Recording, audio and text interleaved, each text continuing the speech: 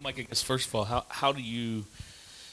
It is Malik was just saying it is a business trip, but it is the Bahamas. How do you? I know as a coach, you're probably going to be in your room watching film, but how do you let the guys enjoy it with knowing that there's two games that you have to play and you want to win? Well, I'm glad Malik said that because that's exactly what it is. It's a business trip. It's not a vacation. I know that the weather will be nice, water will be blue, palm trees, the whole nine. But hopefully our guys aren't going down there with that in mind. If we can manage to enjoy the trip a little bit in the midst of preparing for a very good Mississippi State team, then I'm good with that. But that obviously can't distract us from going down there and doing what we're supposed to do, which is to try to beat Mississippi State on Thursday night. How much can winning two games down there change the arc of your season? Yeah, I think it can change it dramatically. I think that, it's a journey, right? It's not a sprint. It's a marathon. This team hasn't been together for even a year, let alone 2 years, like some of the other teams that we've already faced and we will face. And so going down there to the Bahamas and winning two games against two really good teams, obviously every team is a good team, would be huge for this team in terms of building camaraderie and trust. And I think guys would be really excited about the fact that, like, hey, we beat two really good teams. We can beat anybody. Mike, are you a believer in the idea, you talk about not having been together a lot, are you a believer in the idea that getting away is good from that standpoint, just in terms of a bonding situation? Yeah, it's funny you said that because my dad and my uncle were in town. And as great of a place as the Yum Center is, it is phenomenal. You love playing in there, not only aesthetically because we have the best arena in all of college basketball, but we have great fans. But for a new team that hasn't been out there to be playing in front of that crowd without their head coach, with the fans kind of sitting on their hands a little bit at times and being unsure as to what our group is about, I'm sure it provided an extra sense of anxiety that hopefully we don't have to deal with on the road, because now it's just us. So I'm looking forward to getting out and getting away and getting on the road and coming together and bonding and learning a lot more about each other. I guess all things considered, um, is this kind of what you all could be expected for change in philosophy, like you said, all these different faces and that sort of thing. That, I mean, you're 3-1, but it was always going to be kind of I guess, growing pains or work in progress. Mm-hmm. Yeah, I think there's a lot that has transpired since June. A lot of new faces, coaching staff as well, guys moving up into different roles. 8 newcomers. Jalen Withers played the 5 all last year. Now he's playing the 4. New leadership with Jared West, who's a big voice and somebody that we want to hear from, but now he has to find a way to weave his leadership, throughout the locker room. And Malik is probably the one constant, Sam Williamson. But it's a lot of new things going on. Obviously Coach not being around these last couple of weeks, so it's been a challenge. I think I said in a previous press conference, we've all identified that, but there's no excuse. We have a good enough team to win some games, to win the games that are ahead of us, and that's the expectation. Mike, you talked a little bit about Jalen just now. Mm-hmm. Do you have to do anything to maybe force him to get a little bit? You kind of talked about it. After last game, he kind of gets lost on the perimeter a little bit, being in that new position. Yep. Do you guys have to do anything to kind of force him to kind of get in the action? Yeah, that's a great question. I think that we try not to run a ton of set plays. We want to play fast. We want to flow. We don't want to get the ball to stop moving as much as it does, even though we still aren't trying to call set plays. But to your point, I think that Jalen has to get himself more involved by running the floor in transition and by going to the offensive glass. How can we help him? I think that we can, we have a few wrinkles that we probably need to think more about utilizing in order to get him in the lane more. The fact that he's only shot 2 free throws to this point is ridiculous. He's got to get to the basket. He's got to get in the lane. He has to exert his will on the game a lot more than he did on Saturday. You had mentioned before that you guys are still kind of struggling to find your identity on the defensive end. What do you think is the main thing or things that are kind of holding you guys back from finding what your identity on defense is? I think consistency.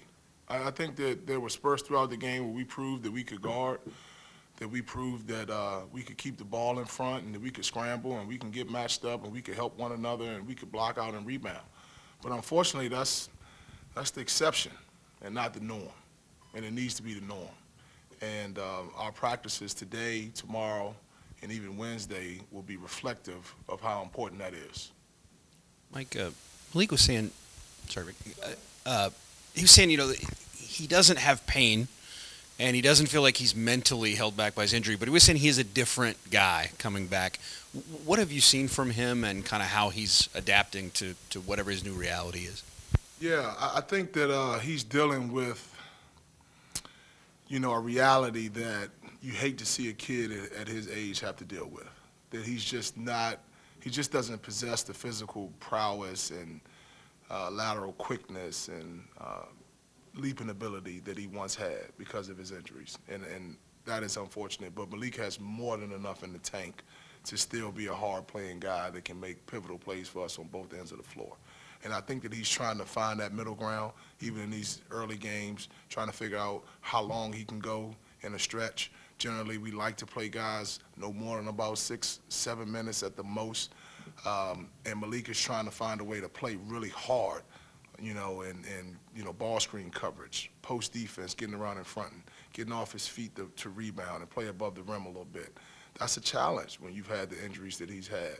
So he's trying to work through that, and we have to be smart, obviously, with his minutes so that we have him when we need him at the end of games and obviously at the end of the year.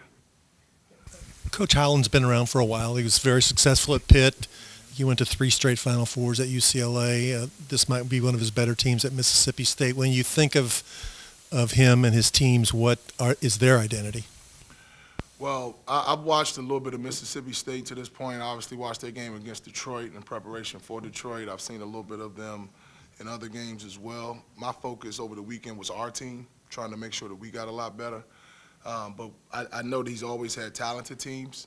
He's a phenomenal recruiter, and I know that those guys always play hard, and this Mississippi State team is no different. They play extremely hard. They are obviously well coached by a veteran who's done it for years. And, I don't know that we're going to win the coaching battle. Quite honestly, he's done this a lot longer than me. He's got a much better feel for it.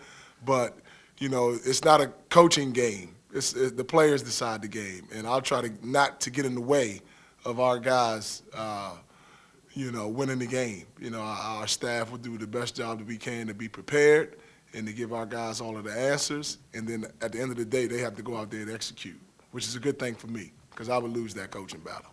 How are they using Brooks? I think similarly to how he played him at North Carolina. He's physically imposing, although not the tallest guy, but he is extremely strong and well built, and he throws his body around. He knows how to use his body, and he's extremely skilled. He can make tough turnaround jump shots, even though you have a hand in his face, and he's welcome to as many of those as he likes, as long as we can test it. I'd much rather have him shooting those than ducking us in and getting offensive rebound putbacks and scoring 2 feet from the basket. So, but he's a force, but they have a force at almost every position. Obviously, Molinar is a pro. He's unbelievable. He's like a baby Russell Westbrook with a better jump shot. No offense to Russell Westbrook. Matthews is a hard-playing dude. Shaq Moore we know from NC State. Jeffries is a phenomenal scoring talent. They got a lot of good players. But that being said, we can win that game if we play to our standard, and we didn't do that on Saturday, and so that's what we have to find a way to do starting the day in practice. Matt was limited on Saturdays and dehydration. How is he now? Matt is much better. Much, much better. He saw the doc today. They ran a test on him to make sure that his blood work is good, that his heart is good, his mind is good. He's in the right place. I think there was an issue where he just didn't eat. He says he's not a big eater, and I told him I wish I had that problem,